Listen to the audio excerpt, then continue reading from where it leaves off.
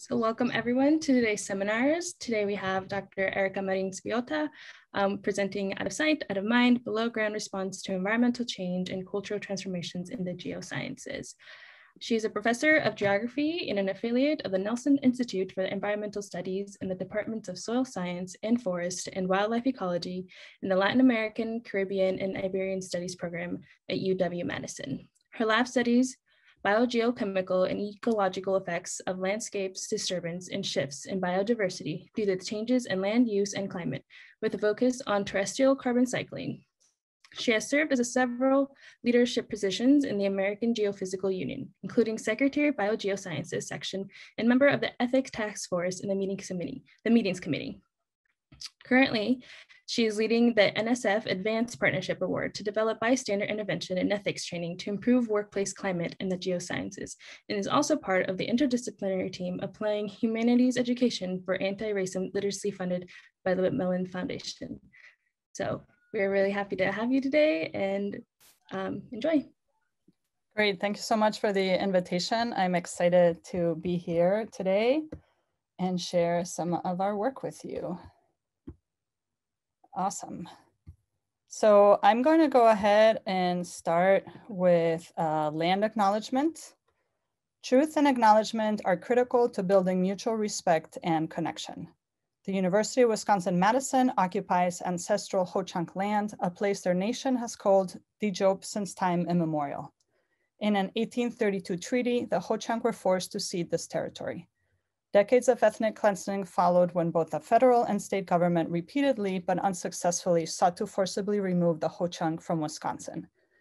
We commit to acknowledge the painful history of genocide and forced removal from this annulled territories.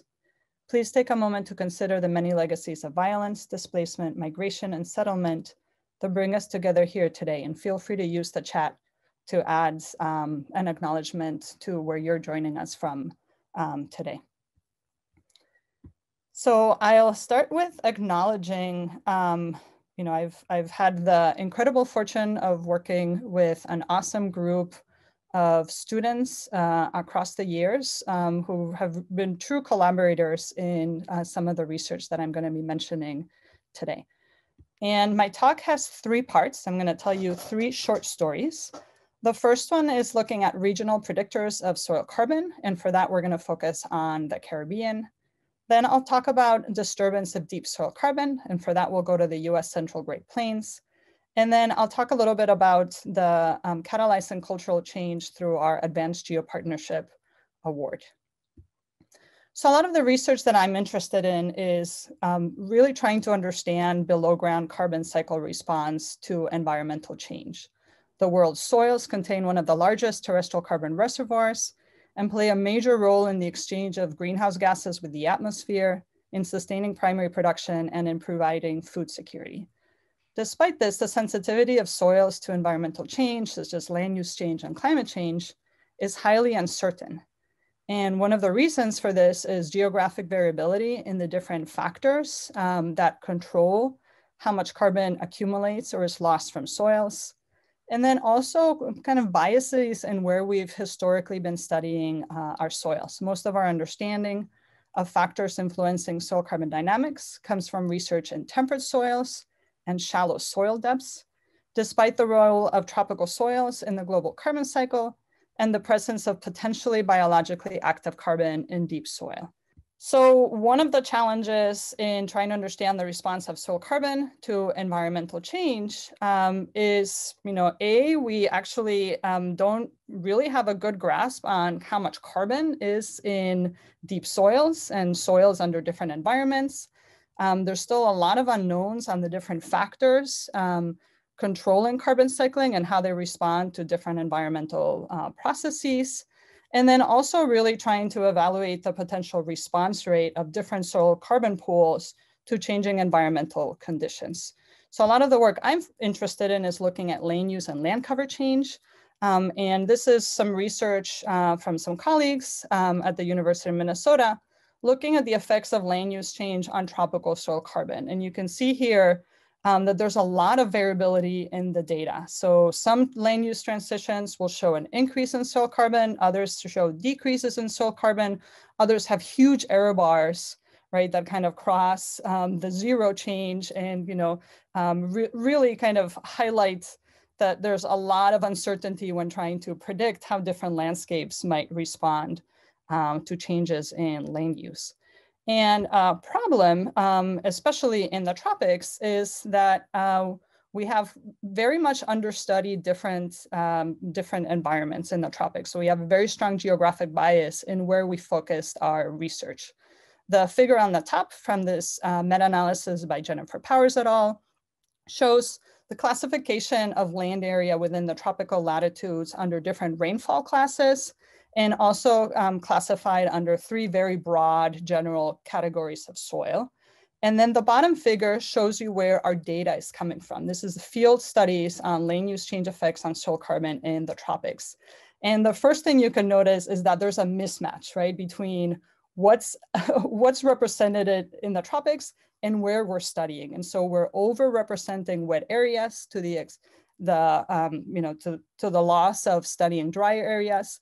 And then we're overrepresenting particular soil environments as well. And so one of the, and I'll mention that I've contributed to this geographic bias with my PhD and my postdoctoral research as well, oversampling these highly weathered soils. You can see an oxisol I'm standing next to in this picture in the higher rainfall classes. And then my postdoc was in the really high rainfall class, that really dark box, the allophanic soils, which you can see almost is very much, makes a really small percentage of what's out there in tropical environments. So to try to fill in some of these gaps in our understanding of tropical soil carbon response to land use change, I collaborated with the Natural Resources Conservation Service in Puerto Rico as part of the Rapid Carbon Assessment to try to kind of fill in some of these geographic holes in our understanding. And one of the advantages of working in Puerto Rico is that we actually, because of differences in geology and climate, have an incredible diversity of environments where we actually find 10 out of the 12 USDA soil orders represented on the island. And so it's a really nice place to start looking at kind of diversity of soil environments and how that affects anything from biodiversity to biogeochemical cycling. So for this particular project, we were interested in trying to identify the best predictors of soil carbon at the regional scale. And so we sampled 36 sites across Puerto Rico and the US Virgin Islands on 7 soil orders and 4 main land cover types. And our first hypothesis was, given the diversity of climate and regimes that we actually find in this region, was that, like we expect globally, climate would be a really important predictor. And actually that is not at all what we saw. Climate alone had very poorly or none, did not at all predict soil carbon stocks, even across large rainfall gradient from about 765 to over 4,000 millimeters of rainfall a year. And there's also no relationship with temperature either. We thought land cover would surely be an important factor. A lot of our models include climate and vegetation type as predictors of carbon cycling. And we also found that on the land covers that we had represented across a number of different soil orders, we found no effect of, no difference between land covers, no difference between forests and pastures, and a stronger effect of soil order. So starting to think about, what is some of the diversity of the parent material, right, if climate and land cover are not that important. One of the other important factors that a lot of our biogeochemical and climate models include to try to predict carbon dynamics in soils is texture. And we actually found that percent clay had, no predictive, no relationship with carbon content in these soils. And if we added silt and clay, we started to explain some of the variability, but it was only 12% of the variability in soil carbon. So texture also not being an important predictor across this region. Silt and clay content also did not explain variability in radiocarbon age or turnover time or transit time of our organic carbon pools in these soils either. And you can see a really wide range of variability in radiocarbon concentrations of these samples across these soil orders as well. What we did find is that the concentration of iron and aluminum fractions under different chemical extractions were significant predictors of how much carbon was in the soil, as well as the radiocarbon-based mean transit time. And these are, this particular fraction gives us a bit of an idea. It's targeting iron and aluminum that's associated with organometal complexes in the soil. And these fractions that give us a little bit more information about the type of soil minerals and kind of soil properties that we see in the environment are typically not included in our models. So our studies or our findings in Puerto Rico across this incredible diversity of environmental conditions actually match some analyses of kind of a global analysis of soil data that we conducted as part of a US Geological Survey Powell Center Soil Carbon Stabilization Working Group. And this figure in particular is showing Spearman rank correlations for different soil orders. The different columns are different soil orders, and the rows are different predictors of carbon content. And the gray colors represent a weak relationship, and the darker blue colors represent a stronger negative relationship, and the darker red colors represent a stronger positive relationship between these factors and soil carbon. And what I want to highlight is if we look at clay and silt and clay, the first two rows, these again are some of the factors that are most well represented in our biogeochemical models. Across a lot of different soil orders were in the gray area, really not important predictors. And similarly to what we found, some other soil chemical properties such as exchangeable calcium, different fractions of iron and aluminum are more important predictors, have stronger relationships with soil carbon. So at the regional scale, we found that even though we had a really wide range of rainfall regimes from about 700 to over 4,000, we found that soil properties were much better predictors of both carbon content as well as potential carbon cycling rates by looking at the radiocarbon age than climate or land cover. And we found that the parent material diversity can override these climatic differences, and suggesting that incorporating soil chemical and mineral properties information into models could inform some of the variability in carbon response that we're seeing with different environmental change factors, specifically land use and land cover change. So for the next part of this, I want to take you to the US Central Great Plains to think about, we're also working at a regional scale, but actually going to be focusing on deep soil carbon and the response of deep soil carbon to environmental change. So in this particular study, we've been focusing on landscape controls on carbon storage and carbon cycling, and thinking about improving quantification of how much carbon is in deep soils and assessing its vulnerability to disturbance. And so we've been doing this research in Nebraska around where the red dot is. And this has been a really fun interdisciplinary collaboration with geomorphologists, biogeochemists, and kind of great international team of collaborators. And so there's been a lot of recent attention in the soil carbon literature on trying to quantify how much carbon could be stored in deep soils, and also think about the mechanisms that could lead to the accumulation of carbon in deep soil horizons. And so there's been a lot of attention focused on root inputs and recognizing that the deeper we dig, the deeper we look, the more carbon we find and the more biologically active carbon we find in deep soil horizons. There's been a lot of work looking at bioturbation, so the role of invertebrate and vertebrate organisms in moving carbon from surface horizons and burying it deep.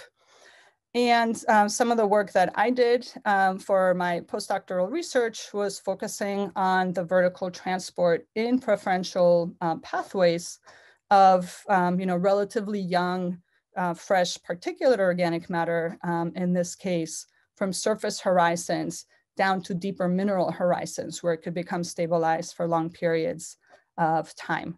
And the in the northern hemisphere, in the northern latitudes, with recent attention or growing attention focused on permafrost as a huge carbon sink and potentially a very vulnerable sink, carbon reservoir to changes in climate. There's been a lot of work looking at cryoturbation, or kind of freezing and thawing processes and burying carbon into deeper horizons. If we, one of the things, this particular project I really enjoy, because being in a geography department, I actually have a background in biology and did a lot of work on soil science, but I've been in a geography department for about a little over 10 years now, has really kind of broaden my perspective in thinking about landscape history, landscape disturbance, and trying to understand what are some of the factors that could be influencing biogeochemistry.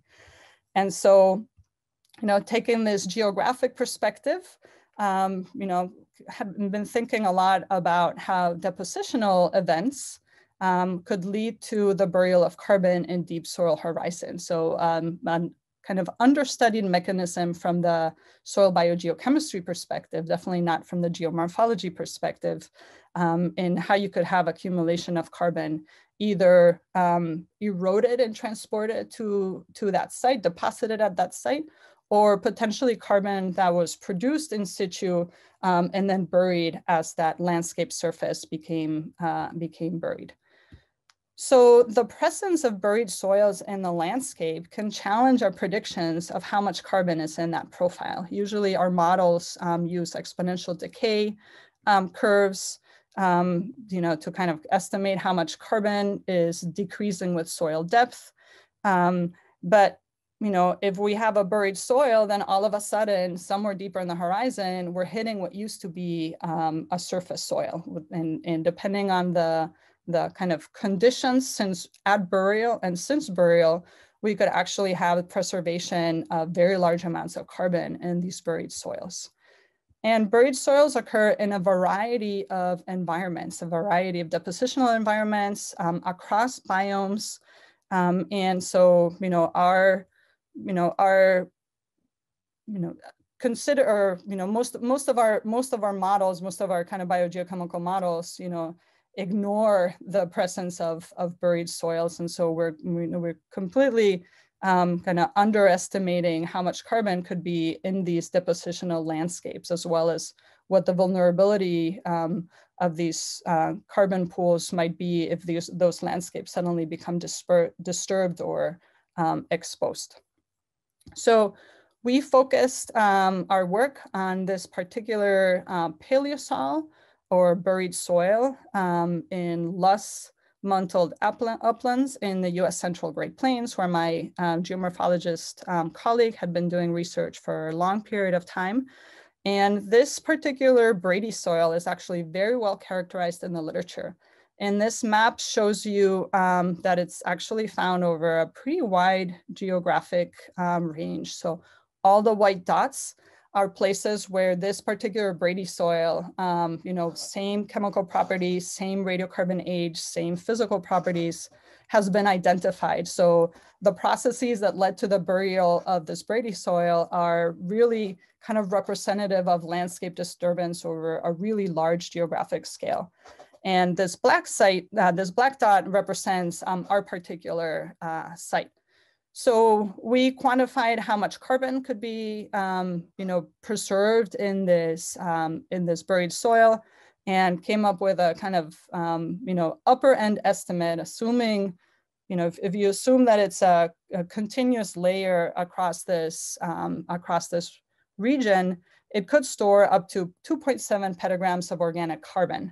And then we actually, using some organic matter chemistry, identified a lot of this organic carbon was actually potentially pyrogenic or fire derived. So, very large regional carbon reservoir.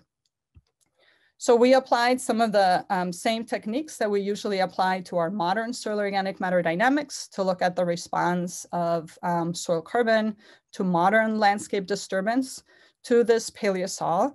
And using solid state carbon 13 nuclear magnetic resonance spectroscopy, we actually identified this fire derived origin for a large proportion of the organic matter in the soil. And so I'm showing you some C13 NMR spectra here. If you've never seen these spectra before, only thing I want to draw your attention to is this area highlighted by the red. Well, first of all, you can see the spectra look very different for the modern soil and Brady soil. And then if we focus on the Brady soil, there's a huge peak in this red region, right around 130 ppm, which is characteristic of aromatic carbon. And this spectra looks just like what you'd expect from fire-derived organic matter.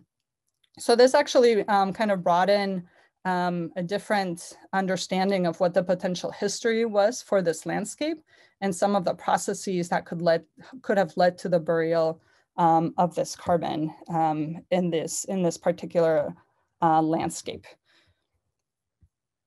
We've done a lot of work characterizing other organic matter properties of the Brady soil, the paleosol, and the modern surface soil.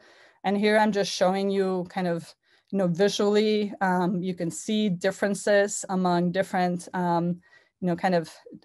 organic matter fractions isolated from the different soil horizons. So at the top, we've got our free particular organic matter, large occluded particular organic matter, small occluded particular organic matter. So this is released after the disruption of soil aggregates, sand, silt, and clay. And you can see that in the Brady soil, we've got this pyrogenic carbon is really, enriched in the aggregate protected carbon pools. We conducted a whole suite of analyses looking at the organic matter chemistry of the Brady soil and found that it actually was a mix of what you would expect to see in a modern upper A horizon and in a modern B horizon. So you have a mix of things that still looked like, we had a preservation of plant lipids, which you would not at all expect to have in really deep mineral soils, where you would expect to see much more organic matter transformation and accumulation of microbial versus plant-derived. So this chemistry suggested that the Brady soil was a mixture of decomposed and undecomposed organic matter. And so even though the carbon here was about 13,000 years old, that it actually still contained compounds that could potentially be easily decomposed if it was exposed to the surface. And so most of the work we had done was focusing on this particular position on the landscape in this particular field site where the Brady soil is located 6 meters below the surface. And so you might argue, well, 6 meters below the surface, it doesn't matter, right, if we're kind of ignoring it in our models because we wouldn't expect it to be actively cycling with the atmosphere. And the challenge is, though, that in this particular landscape, we actually have the Brady soil occurring at a variety of depths from the modern surface. And so we've had, historically, differences in the amount of loess deposition that buried the Brady soil in the first place. And then we've also had differences in the rates of erosion of the overlying loess.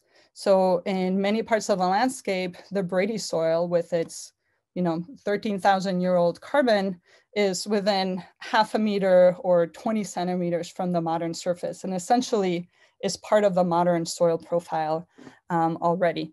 And so more recently, we've been sampling along both burial transects, so places where the buried soil, the paleosol was buried at different depths, and erosional transects and characterizing differences in carbon content, organic matter composition, and seeing if what the potential for this ancient carbon to be decomposed as it gets exposed to modern atmospheric conditions. And so in this picture, you can really kind of, right under the truck, you can discern that dark band. And then you can see that as we move down the hill slope, some of that paleosol is already exposed at the surface. So we've done a number of soil incubations to see if we could reactivate decomposition of this ancient carbon. This particular incubation was inoculating the paleosol with modern soil microbial communities, basically just a very dilute extract from the modern surface A horizons. And so we've got in the light green on the top, we're looking at the radiocarbon concentrations of carbon dioxide being respired by these soil incubations. And the dark green bars are from the Brady soil. So we're comparing the modern to the Brady. And we've got the Brady collected at different depths from the modern surface, 4 to 5 meters below the surface, up to, between 15 and 30 centimeters from the modern landscape surface. And you can see that the radiocarbon values of respired carbon dioxide, right, change as we get closer to the surface. And so, they're always more negative. They're always older than the modern surface. So we're getting some of that old carbon being respired, but we're seeing transformations of the organic matter as the Brady soil is exposed. And some of this is going to be because of losses of the ancient carbon, as well as incorporation of modern carbon. So thinking about, the presence of buried soils on landscape can help us better quantify how much carbon can be in particular regions, as well as what the, potential vulnerability of these large reservoirs of carbon could be to changes in climate or land use and land cover change. And also, buried soils have been studied historically in the geomorphology literature to help us understand past environmental change and past climate change. And they can also be really useful in that context to help us understand how landscapes and carbon pools can respond to future change as well. And so the figure on the left here shows reconstructed dune activity for the early Holocene in this particular region. And you can see, our site is just south of the Nebraska Sandhills. And on the right is a satellite image of, not that long ago, where you see right over the same region, huge dust storms, right? And so thinking about, we think of erosion usually exposing carbon to the surface, and that's definitely happening in this landscape. But it would be interesting to think also about how, potential increases in aridity, right? Greater intensity and frequency of drought events could actually lead to burial of some of the modern landscape as well. And the Brady soil can give us an idea of what we might expect in this particular region. So for this second part, we've learned that geomorphology and landscape history can influence spatial patterns in carbon accumulation. Increasing exposure to modern surface transforms ancient organic matter in paleosols, and soil burial processes can improve predictions of regional carbon reservoirs, not only how much carbon is there, but also its potential sensitivity to environmental change. And then finally, I want to talk a little bit about this more recent project that I've been involved with, the Advanced Geo Partnership. And a lot of this work stems through my most recent leadership with the Earth Science Women's Network that recently won 2 national awards in recognition for our work with mentoring and professional development of women in the earth and space sciences. And so our Advanced Geo Partnership is funded by a 4-year National Science Foundation Advance Award. It's a multi-institutional collaborative project. And we're focusing on transforming workplace climate in the geosciences. The geosciences is one of the least diverse fields in STEM, both in terms of gender, but also race and ethnicity. And so we're developing bystander intervention and workplace climate training that centers intersectionality and discipline-specific scenarios. So we do a lot of work really highlighting the disproportionate impact of exclusionary behaviors on people with identities that are marginalized and continue to be underserved in our disciplines. And then we do a lot of work focusing specifically on field research and training environments. We're collecting data on workplace climate experiences in partnership with a number of geoscience and ecological science societies, developing curricula that identify harassment, bullying, and discrimination as research misconduct, and ultimately developing a sustainable transdisciplinary model in partnership with professional societies. So we've got a number of organizations across the country working on this project. Our main partners are the American Geophysical Union, Soil Science Society of America, Geological Society of America, actually Ecological Society of America as well, Earth Science Women's Network, and Association for Women Geoscientists. And so we're really kind of using this national network of partners to catalyze behavioral change, policy change at all levels. And so a lot of the work we've been doing with the bystander intervention is focusing on the individual. Our workplace climate training focuses on departments. And then our work promoting the development of codes of conduct, is at the level of professional societies and institutions, but also departments and thinking about, field stations and field research programs. And then also have done some work as well, thinking about, policy changes with funding agencies as well. And I'll finish off with a little shout out to our website, where we've collected, I think, a very useful kind of resources for the community, where you'll find research on harassment, bullying, and discrimination. How do you respond to these hostile behaviors? What are some strategies for creating inclusive climates? We've actually summarized a lot of social science research for scientists. We also have an excellent page on resources for thinking about inclusivity, accessibility, and safety in field research and training environments, and have sample codes of conduct as well. And with that, I'll thank you for your time and open it up for any questions.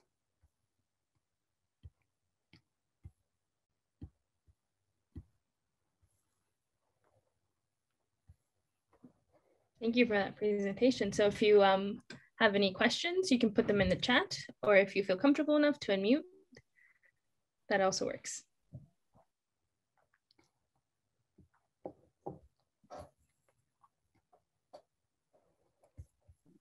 Yeah, nice. I see now I had some messages in the chat about my screen share, and I couldn't see I wasn't sharing, so I couldn't see the chat. So, oh, yeah, well. Hey, Erika, this is Marshall. Hi, Marshall. Good to see you again. Very fascinating talk. Thanks for that. I'm glad you were able to present to our department. So I've never worked with paleosols before, and that was one of your 3 stories that really kind of interested me. And I could ask questions all day about it. I just want to ask a couple. Mm-hmm.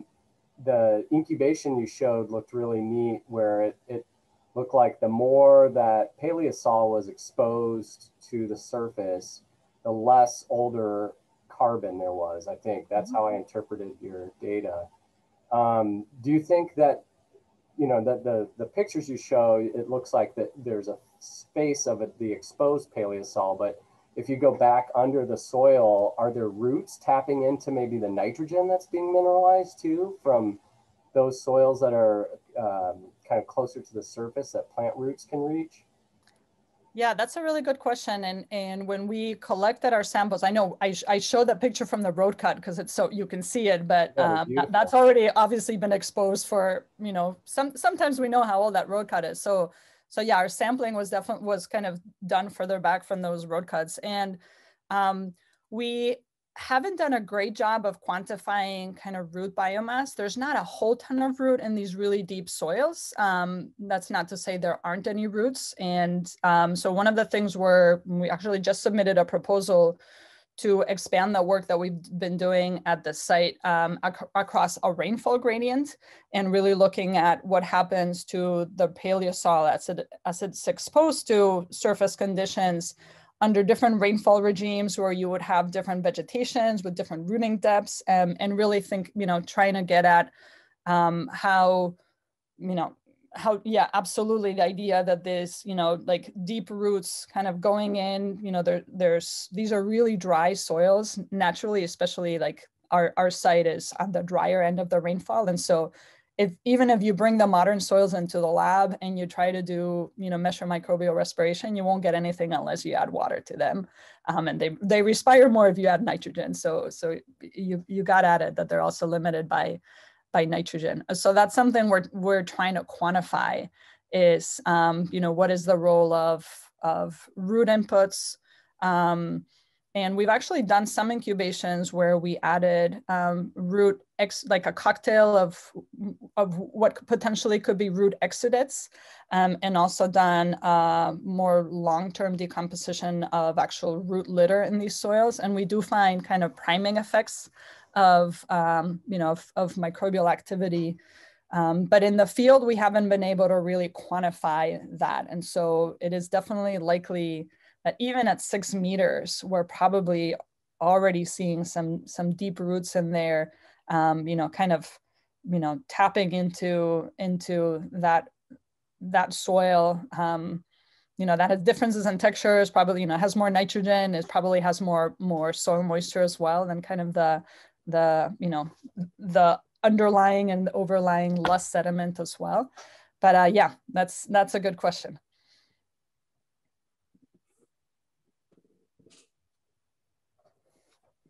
Go ahead. Oh, sorry.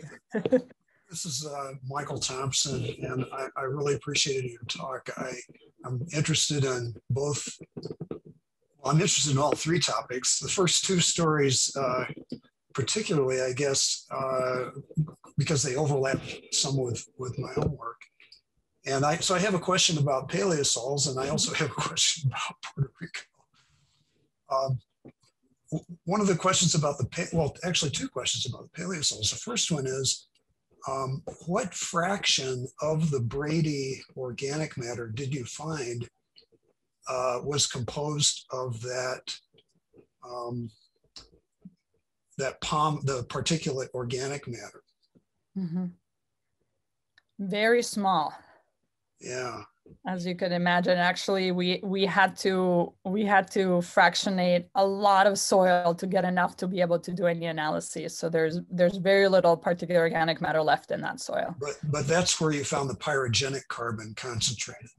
Well, we actually found the pyrogenic carbon concentrated. Okay, so the free palm, which is outside of the aggregates, is really, really small concentrations. We found the pyrogenic carbon concentrated inside the aggregates. So in the particular organic matter released after the disruption of aggregates, and specifically in kind of, the smaller size of that. Yeah. Yeah. And did you happen to do any Delta C13 work to make a prediction of a reconstruction of the vegetation in that paleosol? Yeah,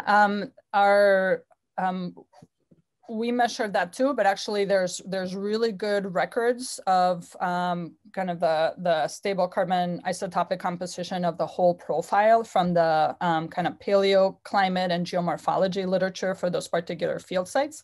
And so at the time that the Brady soil was forming, kind of at the transition from the late Pleistocene, early Holocene, that particular area, climate, well, all the climate indicators and the geomorphology supports this, area was getting warmer and wetter, and that stabilized the dunes, which allowed pedogenesis and the Brady soil to form, was dominated first by C3 vegetation.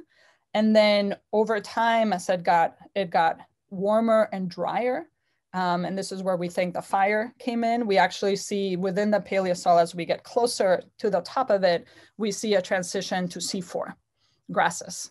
And so that, that also kind of, matches potential fire history for that site. And the modern site at this particular location is a mix of C3 and C4. Great. Yeah. Mm-hmm. Okay, one question about the soils in Puerto Rico. You noted that you didn't find a correlation between the organic matter and clay content in many soils. Now, this is my bias vision of soils in tropical regions, but I have this. I imagine that a lot of the clay minerals in those octosols and ultisols, anyway, were mainly kaolinite, but a low activity clay. Did you characterize the amount of gibbsite or hematite in the clay fraction of those soils? I can imagine the clay fraction being 90% kaolinite, so it wouldn't correlate with organic matter, but the active fraction, the gibbsite, the hematite, is still going to be in the clay fraction, right? Yeah, that's a really good question. And we actually found, so we sampled across 7 soil orders. It definitely includes oxasols and ultisols, but we also had mollisols and inceptisols and entasols and alphasols and some histosols. And yeah, across the entire data set, we didn't find a relationship between clay and carbon, which I agree we wouldn't expect necessarily to see in our kaolinite dominated soils. We did not look at kind of the type of clay minerals that we have in this soil. That would be kind of the next step. So we've been doing iron and aluminum extractions, and some of that lab work got interrupted by events this year. And so we're hoping to finalize that across the soil orders. But that's definitely something that I'm interested in pursuing more. Is so like, okay, well, we need to dig into what these soils are actually made out of, right? And kind of get more into the mineralogy and the pedology of these soils. And at some of the sites, actually, you know, some of the work that my student who recently graduated was doing this work at, and we're expanding, we actually have a katina.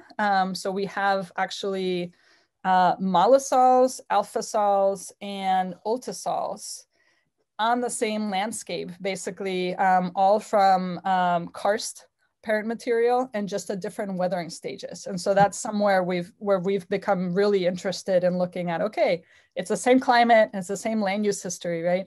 You know, let's get at, you know, these pedogenic controls on carbon, right? Let's go back to some of that really, you know, kind of, you know, that basic knowledge of like how soils change over time and how that affects carbon dynamics and biogeochemical cycling, which our biogeochemical models, right, don't include that information, right? So yeah, great question. Thank you. Thanks. Mm-hmm.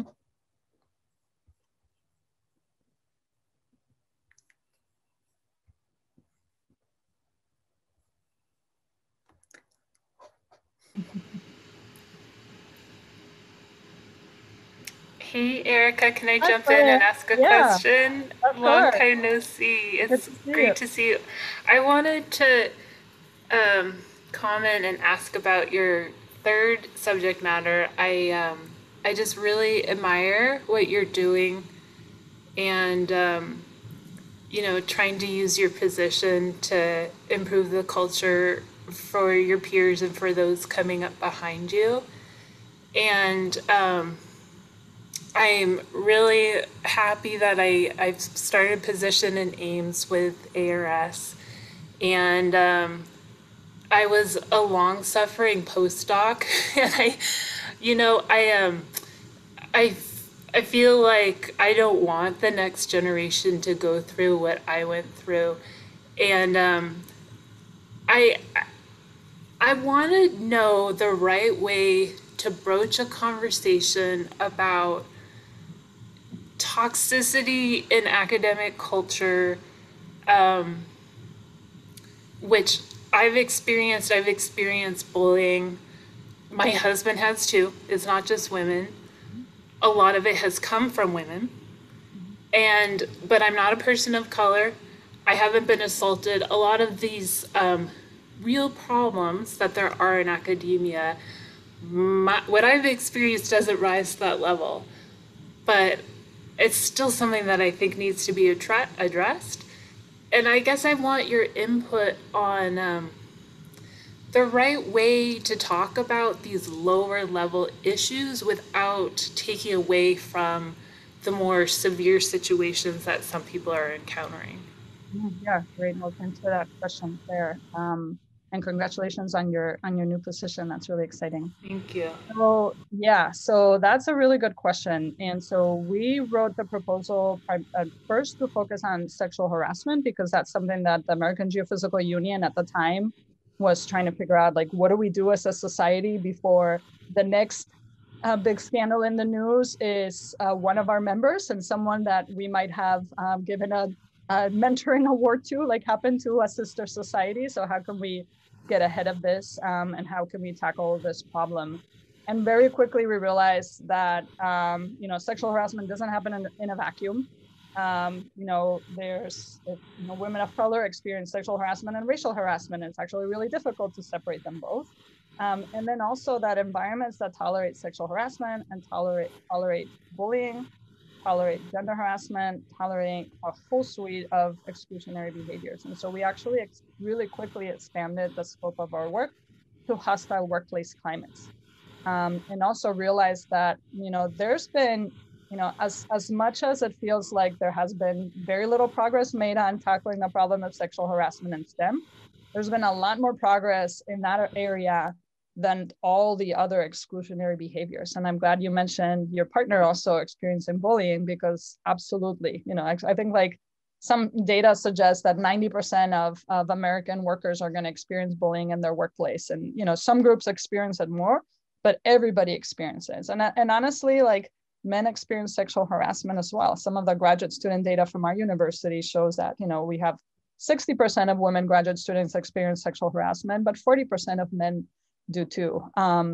So very important to think more broadly about all these behaviors and how they contribute to creating environments that feel exclusionary and hostile to people. And also, sexual harassment is illegal, right? It still happens, but it's illegal. Like, a lot of these other behaviors are not even technically illegal. So, and they can be equally damaging. I don't like to kind of rate these behaviors in terms of like, one is worse than the other, because they all have really negative impacts on, individuals, the community, our society as well. So that's why we've been focusing on hostile workplace climates, and we've been focusing a lot on kind of the, what individuals can do to change the culture. And a lot of that, a lot of our work is focused on at the faculty level, right?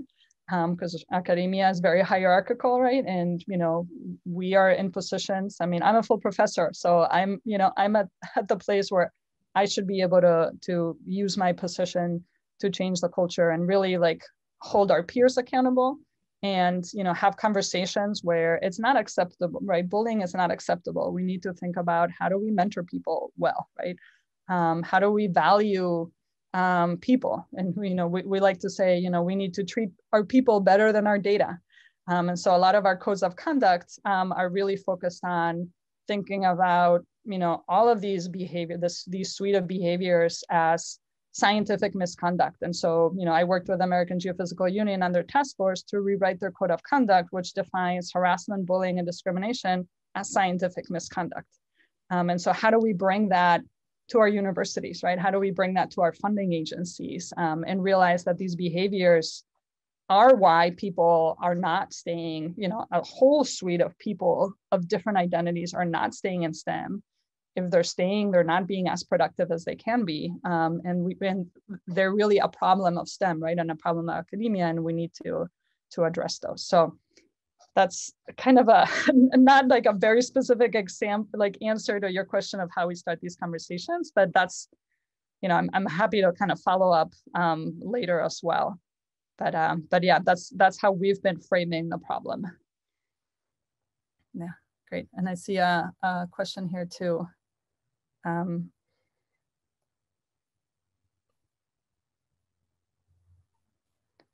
Okay, so a question about the first story, curious what the sample size and study area size for the regression analyses were, Can those relationships be extended for other study areas with similar predictors to predict soil organic carbon? Great.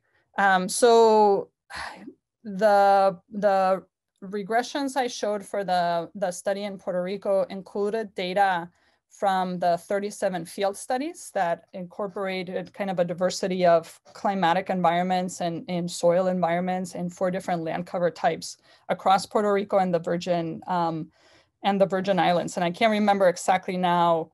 I think for some of those broader relationships, we might have added, I think for like the one with the silt and clay, we actually included the data from all the different horizons that we sampled and looked at relationships by horizon as well.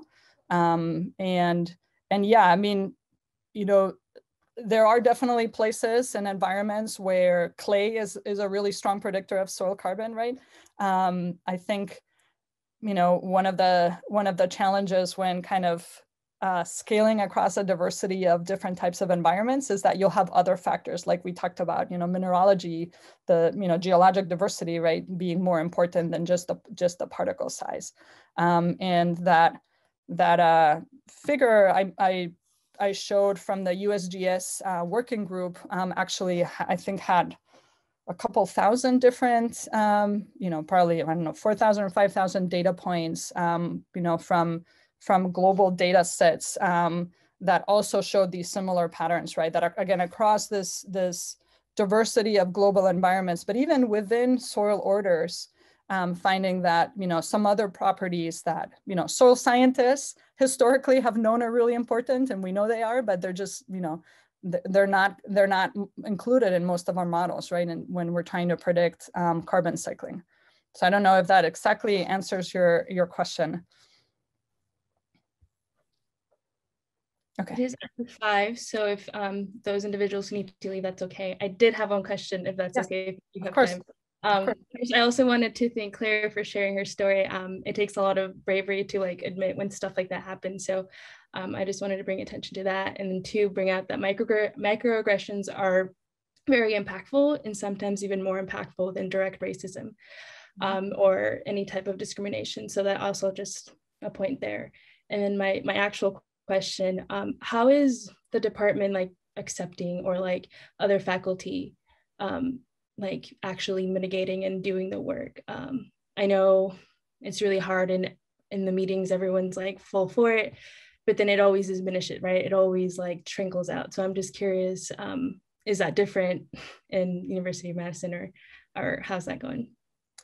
I will say University of Wisconsin-Madison is not different from any other university. We have the same challenges that a lot of universities do, and a lot of the work that I've been doing in this area has actually been off campus, has been with national partners, with professional societies, and you know. I've started actually in the last couple of years to kind of focus more inward and thinking about like, okay, you know, I'm doing all this work nationally. Why not use that to kind of improve our local climate, right? And so we started a climate committee in the department a couple of years ago, and I was one of the first co-chairs, and you know, and been thinking about, you know, how do I use my local power, right? And then how do I build, you know, my local network within campus, because we're such a, probably like Iowa State, we're a huge campus and we're so decentralized, right? That it's often really hard to kind of implement policy change, or, you know, even, you know, there's people working on this stuff like all over campus. Like, how do you find them and how do you work together? So it's not just you trying to make change. So I've been more recently kind of focusing on building those relationships in my department and on campus to try to bring some of those changes home. And I've actually just, you know, are part of a new project that just got funded by the Mellon Foundation, working on how do we use humanities, you know, kind of research from the humanities and social sciences for anti-racism education and the sciences. And that's been really exciting because that's like a huge collaborative project, mostly of people at Wisconsin. And so I'm really excited about learning from them, and then, you know, forcing our university to make some changes as well. That's awesome, thank you. If anyone else needs any questions, please. Very well. Thank you very much. And I apologize for the little Zoom snafu at the beginning, but I'm glad you got a chance to look at my beautiful field photos. I agree. And I really enjoyed the conversation and the opportunity to chat with you. So thank you so much. Thank you. Oh, and just a quick reminder, next week is Jason Ackerson from Purdue, Pedology, Pedrometrics, and Soil Health, leveraging novel data streams to enable soil conversations. Hope you guys have a good rest of your day. Cool. Great. Thank you. Thank you.